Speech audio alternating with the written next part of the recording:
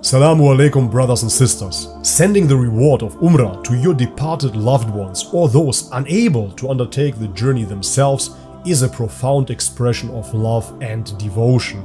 At Pure Passage, we specialize in performing Umrah on behalf of your sick or deceased family members, ensuring they receive this sacred gift. We understand the challenges and impossibilities some face in embarking on this spiritual journey. Pure Passage is here to alleviate the physical and financial burdens, offering a professional and reliable service that takes care of every detail. Let us help you fulfill this obligation for your loved ones with utmost care and attention. Make it happen today, contact Pure Passage and secure this immense reward by performing Umrah on behalf of those close to your heart. Bi-ithnillah.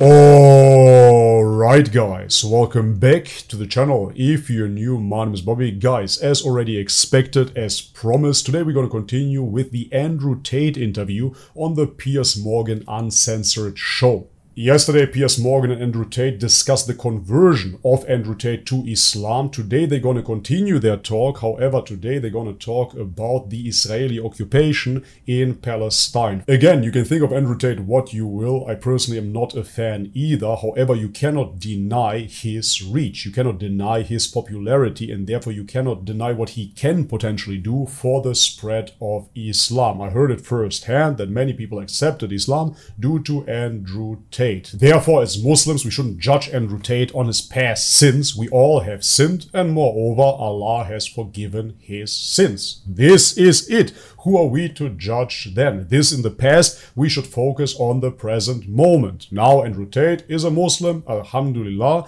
and now of course we can observe how he represents Islam. In the first part of this video, he did a phenomenal job. Therefore, I'm curious what he has to say about the Palestinian issue.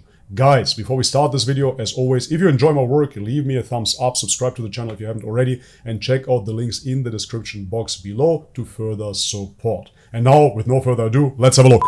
I want to turn to the war between Israel and Hamas in Gaza. What is your view of this war? I think when you call it a war, you're doing a disservice to the people who are having their limbs blown off by some of the most advanced technical weaponry on the planet. It is a genocide and it is disgusting. And it doesn't matter which side of the political spectrum you fall on. When you observe a genocide in front of your very eyes, you should be... I'm very pleasantly surprised, I have to say, because the Tate brothers already issued a statement, if you will, a little talk between Tristan and Andrew Tate on the subject of the Israeli oppression in Palestine. However, in that video, they didn't really take a side. They were talking about the subject being complicated, and therefore you could make a case for the Israeli side, you could make a case for the Palestinian side, so they did not take the Palestinian side in this regard. Therefore now, as I said, very pleasantly surprised, of course, to hear this. Andrew Tate is describing the situation the way that it is. It is not a war after all. What is a war? What classifies a war? Warriors fighting against each other. Two military groups fighting each other. The American army against the Russian army, for example. This would classify as a war. But how can you classify the situation in Palestine as a war? It is absolutely impossible. You look into the creation of the state of Israel, you will see that it was an illegitimate settlement. That's what it is. There was no war to begin with. Settlers came into the region of Palestine and spread over the years. Now this area has been occupied for over 70 years. During those 7 decades, people have been massacred. People have been oppressed. Children have been killed. I don't want to use all the emotional speech here, but this is factual. You can look at the numbers and you will see how many Palestinians have been killed and how many Israelis have been killed in return. So this is not a war by any standard. Kudos to Andrew Tate for speaking the truth. When you observe a genocide in front of your very eyes, you should be disgusting. Which side is waging genocide? The Israelis are genociding the Palestinians, and you know it as well as everybody else does. That. Well, then it seems like your bosses are not allowing you to know it. What do you think of what Hamas did on October the 7th? Why are you starting the story in the middle, I Piers? didn't. I just asked you about the wider war. I'm now asking you specifically about Hamas. I cannot professionally answer that question without talking about the context that led up to October 7th. Well, nothing, to my mind, justifies what happened on October the 7th. Nothing. Nothing justifies what happened before October the 7th, Piers. This is the exact point. So you're talking to a man, I don't know what answer you expect from me, because let's forget the fact that I'm a Muslim. You're talking to a man who is fighting oppression to the best of his ability because he believes that the people in charge of the world are enslaving us all, to the point where I detriment my own life. I end up in a jail cell because I'm speaking against oppression. Then you're asking me what I would do if my family was blown to pieces? You're not in a jail. Hang on. You're asking me what I would do if another government came along and blew my family to pieces? You weren't put in a jail cell because of any oppression. Absolutely I was. No, you weren't. Of course you I were was. put in jail cell because you've been accused of serious sexual crimes. I would not have been accused if I was not monumentally successful in speaking the truth. Let me ask you again. It's a simple question. Some people can answer it straight away, including pro-Palestinians people I've had on my program. Many are very quick to say, Piers Morgan, the voice of reason. Terror organization. And that's a very interesting question, but I think you're peddling asininities. Well, just answer the question.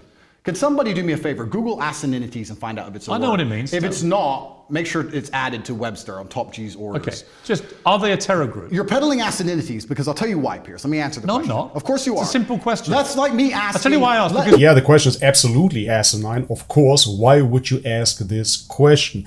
You're asking the question with a motive. Of course, you want to label Andrew Tate as an extremist, as somebody that is a terror supporter. This is why you ask the question. It is not because you are truly interested in finding out if Hamas are terrorists or not. This question is truly asinine. It is useless because what Andrew Tate is saying, and again, he's absolutely right here, of course, is what was the context. So how can you classify Hamas as terrorists if you had 70 years of oppression of the Palestinian people? And now, just to clarify this as well, I'm not saying that everything that Hamas does is absolutely phenomenal, absolutely fantastic. But, as he mentioned, you have to understand the context here as well. If, for example, the Native Americans, after being oppressed, I'm speaking about the early days, would have gotten up and would have defeated the colonizers, this would have been normal. This would have been something that anybody could understand. This wouldn't have been labeled then as terrorism. This is the context. If you have a foreign entity in your country attacking your country, sure, then you can claim this is terrorism. However, this is Palestinian homeland. The real terrorist, per definition, is of course Israel. Israelis occupied Palestinian lands and bombarded them for 7 decades straight. I don't want to repeat myself here, killing civilians on a daily basis almost. So now you're going to tell me that people, after being oppressed for 7 decades, finally stand up to the oppressor and then you're going to label them terrorists. That doesn't make any sense whatsoever, don't you understand? And yet again, in the same breath, I can say, of course, there are some atrocities happening committed by Hamas. No doubts about it. But you can understand the context, you can understand the frustration coming from the Palestinian people, and you can understand the response. To every action, there is a reaction. 1 + 1 = 2. You're peddling asininities because I'll tell you why, Piers. Let me answer the question. No, I'm not. Of course you are. It's a simple question. That's like me asking. I'll tell you why I asked. Because the UK, where you were born, prescribes Hamas as a terror They organization. also prescribe me as dangerous to children in schools. Let me explain something to you, Piers. You're not If I were prescribed. I don't want to go into too much detail. You can Google this yourself. You can see how the British were involved directly in the creation of Israel. And now those people will call Hamas terrorists. I really value the UK's opinion. You're not If I were to prescribed sit- as that. If I were to sit here and say, is stealing wrong? And you'd say yes, and I go, but what if the person stealing is trying to feed their family, and if they don't, their family are going to die? Is it still wrong? You're trying to take a very nuanced and complicated argument and reduce it down to one sentence, which is failure. You're trying to equate stealing with a mob of terrorists breaking over a border, going to peaceful... Is that what Israel did? Yeah, sure, exactly. He's not equating anything, you dumb idiot. He's simply giving you an example. That's basically what is going on. Of course, he just wants to use an example of something that could be considered immoral, such as stealing. No, nobody says that stealing and killing are equal on the immorality scale. It is just an example of something immoral. That is all. Wait a minute. A mob of terrorists breaking over a border and killing people. Is that what Israel did? Going through a border on October the 7th. Oh, October the 7th.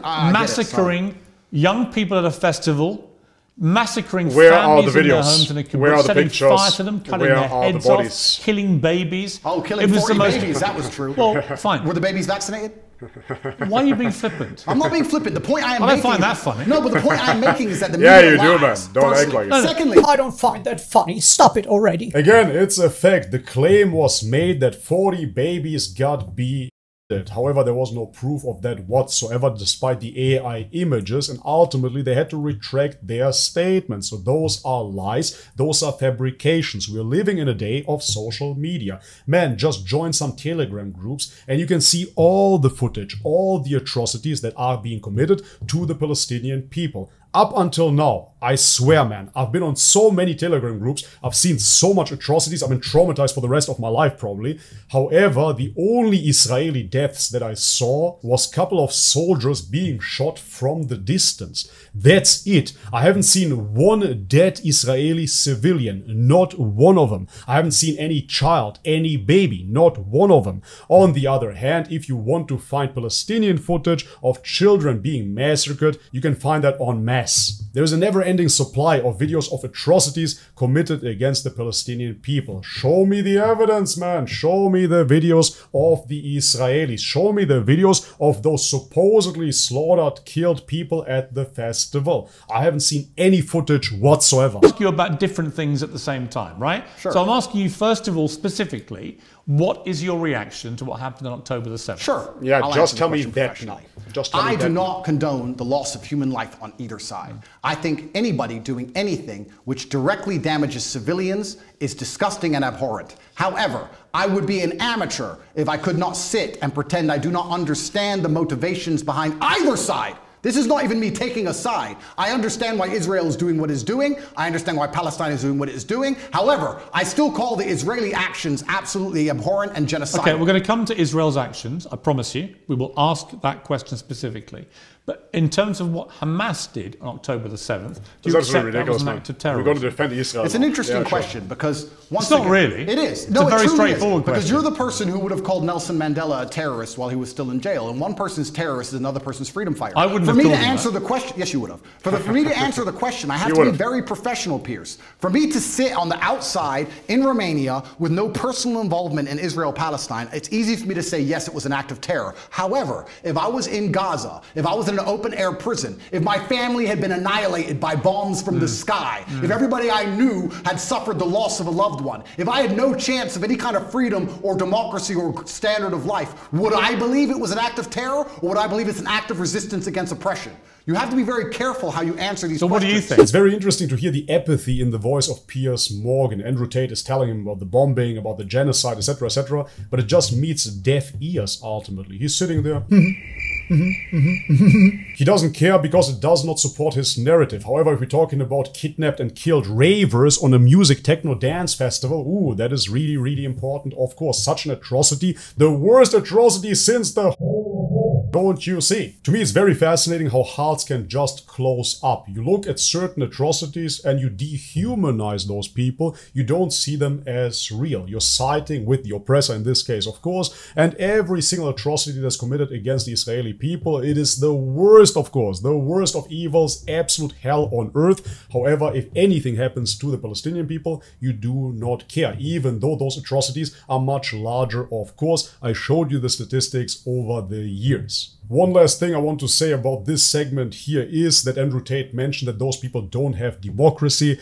Democracy is a false god. As Muslims, we do not need democracy. I think I understand what happens when you take people and put them in such an inhumane condition. For Sounds like anybody it's- to sit and say that you're going to take people and put them in absolutely inhumane conditions and give them no standard of life, and they're not allowed to ever fight back, or they are But I can terrorists. agree with you. Anyone who Well, wait does a minute. that is an amateur. I can agree with you that the plight of the Palestinians for many decades has been absolutely shameful. So what did we think was going to happen, Wait a minute. Piers? No, Good. nothing justifies And no. what happened on October the 7th. So what are they supposed to do? Nothing. So what are they supposed to That do? was an nothing. act of medieval barbaric terrorism. Nothing justifies it. Did they So again, he allegedly agrees that the treatment of the Palestinians is atrocious, but then nothing justifies the reaction. That doesn't make sense. This is incoherent, this is incongruent, this is just bunk. It is senseless, of course, to talk with with this man. He has an agenda. He wants to tell you, yeah, well, the treatment of the Palestinians was really atrocious, but please do not do anything about it.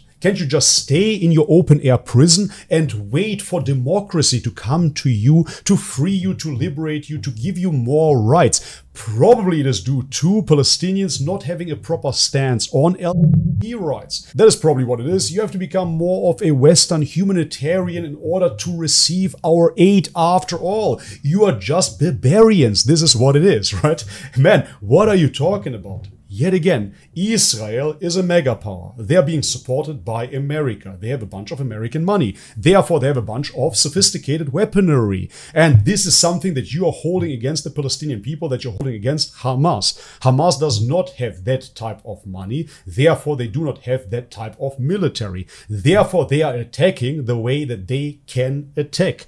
Again, action, reaction. However, they are not equipped as the Israelis are. And now you're going to blame them for savagery. Oh, you don't have nuclear bombs, Hamas. You're an absolute pathetic hypocrite that is peddling an agenda. That's it. And your attempt to try and equivocate. Did they suffer acts of medieval barbaric terrorism before that date? Yes. And it's unfortunately an eye for an eye in this world. Tell me, I'm not condoning. I'm being a professional and answering to you why it happened. Give me one example of where Israel, without any provocation, went into, a specific question, went into Gaza and massacred 1,500 innocent people, cutting their heads off, taping and boasting about what they'd done back to their families in Israel, kidnapping Holocaust survivors, bringing them, they wouldn't have, of course, done that in their case, kidnapping old grandmothers and bringing them back to Israel, kidnapping babies, kidnapping children. When has Israel actually gone in and done something of the scale of October the 7th? Ah, this is so extremely annoying, man. So, okay, his question was, when did Israel ever enter Gaza and killed 1,500 people?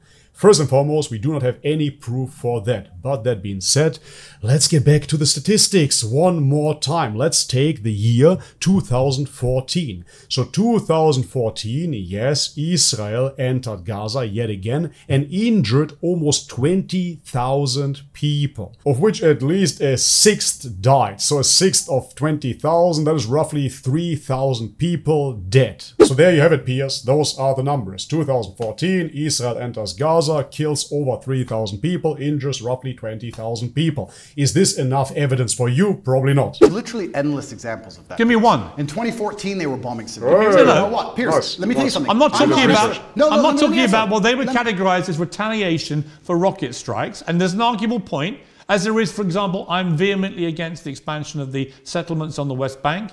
I think there are legitimate questions about proportionality. As I was saying, this guy is a total hypocrite, of course. Now he's against the expansion of the occupation. Okay, when did that opposition start then for you, Piers? When were you against this expansion? 1946. This was Palestine. Then it continues, 1947, only 10 years later, the majority is already Israel. Then 1967, 20 years later, pretty much everything is Israel. And 2010, it looks like this. This, Piers, is a genocide. This, Piers, is a violent occupation. That's just what it is. You can see the numbers, you can see the expansion here. This is reality. Now you're going to tell us you are against the expansion. So what should they do now? Should they circle back? Against which part of the occupation are you? Are you for the two-state solution? What are you talking about? This is why it is hypocrisy, of course. You see here that their whole land has been stolen. Their whole land has been decimated. And now you're going to ask Andrew Tate if he opposes terrorism.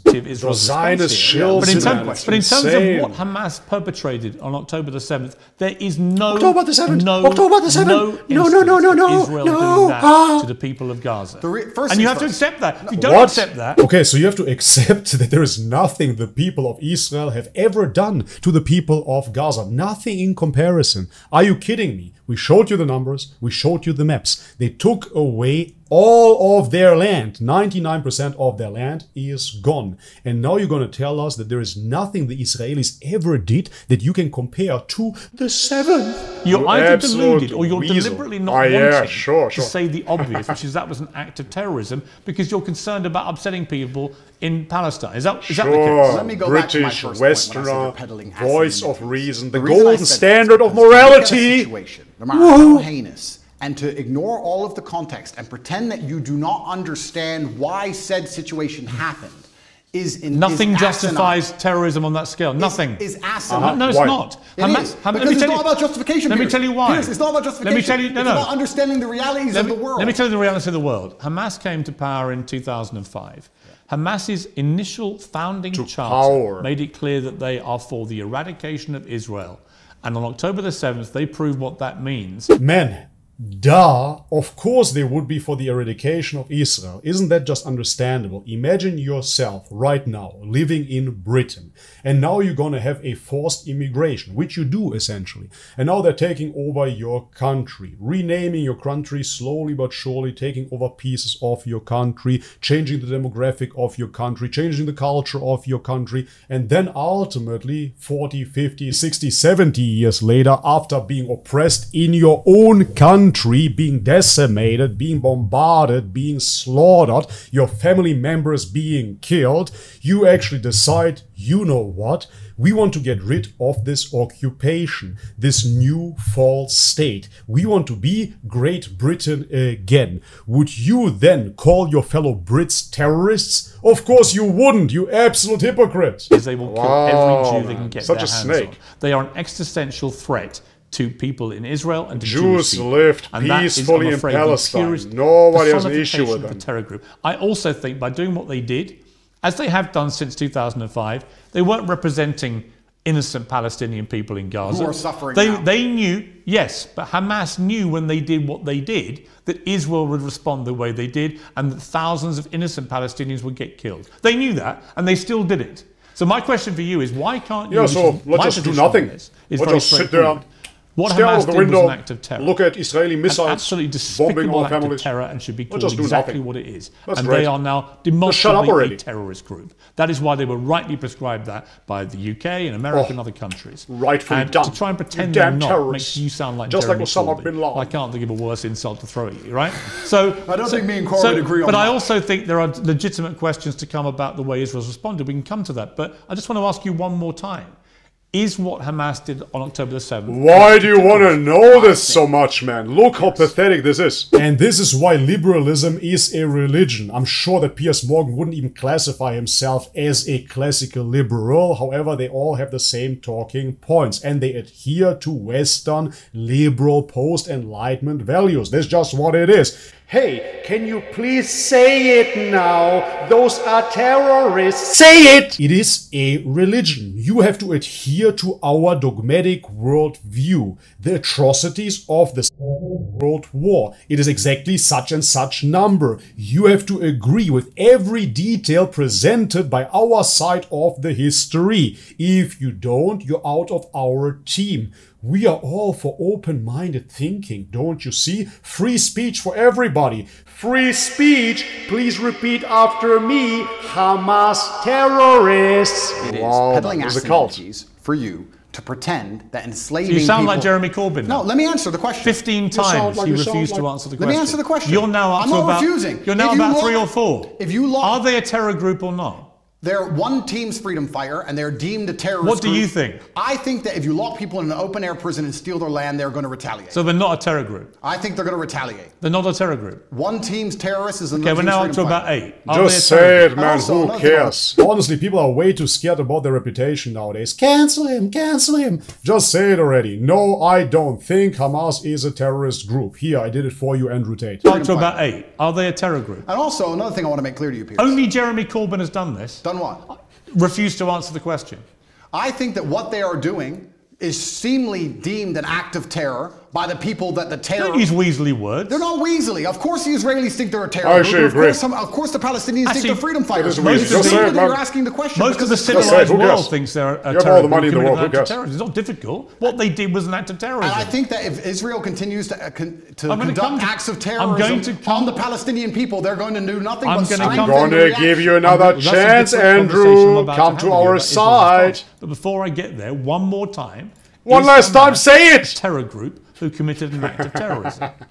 I think that when you lock people in an open-air prison, you're going to have to expect you're not going to retaliation. No, because I have to... There's people who are... First things I want to say, Piers. If you don't mind me saying, I think it's spineless. Sure. I do. That's fine. You sound like Jeremy Corbyn. Well, that is an insult. Did you see my interview with him? No. Right, 15 times last week. I actually agree with Piers Morgan. Yet again, Piers Morgan is an absolute pathetic snake. Of course, he's peddling an agenda. But I have to agree, it is spineless. Andrew, just say it. You believe it is an open-air prison and Palestinians have been bombed for 7 decades now. Therefore, again, action, reaction. That reaction in the light of those 70 years is a justified reaction in your worldview. This is what you try to say here. And therefore, you do not see Hamas as a terrorist group. That's it. The same Just question. say it, man. Who 15 cares? times he prevaricated and wouldn't answer. Eventually, when someone does that enough times, you know what they really think. Okay. You don't think they're a terror group. Well, let me answer. You don't think they're a terror group. No, what I think is this. On certain Because I'd be scenarios- really curious what you think an act of terror is if it's not massacring 1,500 innocent people. It's not 15 million! Piers. Kidnapping babies, Piers. decapitating Piers. people, cutting their limbs Piers. off, raping women. Yeah, talk about missing limbs. We're going to talk about that when we talk about what We Israel are, have done. but So when we let's- get there, it'll be in the context of you not admitting. And again, this is exactly what I said when he's talking about the Israeli casualties, the Israeli deaths, etc. He becomes all emotional and he wants you to see it the same way. Don't you see decapitated babies, etc., etc., you name it. But when Andrew Tate speaks about the Palestinian children, he does not care. It is the hearts that are blind. Let me answer the question for the Unbelievable. final time. I am a realist. And as a realist, sometimes you do not come to the conclusion of labeling good guys and bad guys. The world is not black and white. Hamas are bad guys. No, the world is not black and white. The world is actually very gray. Anybody who sits and thinks there's Nothing clearly a grey good about guy, what- there's nothing and grey clearly a about good what guy Hamas and did. clearly a bad guy does not understand how the world works. And as a realist, what you do is you look at scenarios and you understand why they happen, how unfortunate they are, how unfortunate the loss of human life is, how civilians die on both sides, how innocents are dying in a chess game played by the elites on both sides. Both sides, you have innocent people who didn't even vote for the person making the decisions, who are ensuring their death, signing their death warrants. It's unfortunate on both sides. But listen, sir, you would not advocate Russia doing any of the things to Ukraine that Israel is doing to Palestine. You would not sit Russia here. has been doing exactly that. Russia has not done a fraction Russia of the things illegally, to Ukraine that Israel has done to Palestine. Russia illegally invaded a sovereign democratic country and has Democracy! committed a barbaric rampage. We love trying our to seize as much of Ukraine as it democracy. can. Bombing maternity hospitals, Let me ask you a killing question. innocent women Let me and ask you a children. question. Right? Don't even try and have some kind of... No, this is genuine. Don't even imitation of compare that. anything. A Hamas rocket that can make a... Alright, we're going to cut it off here. The video is long enough as it is. If you want to continue watching this interview, you can find it on Piers Morgan's channel. It is called Andrew Tate Talks Palestine and Israel with Piers Morgan, the latest interview, part 2. But I'm going to cut it off here. I said basically everything I can say on the subject over here. Now use it against me and label me as a terrorist supporter, of course. Guys, if you enjoyed the video, leave it a thumbs up, subscribe to the channel if you haven't already, and check out the links in the description box to further support Bobby's perspective. And now, as always, may God bless you all, much love and peace.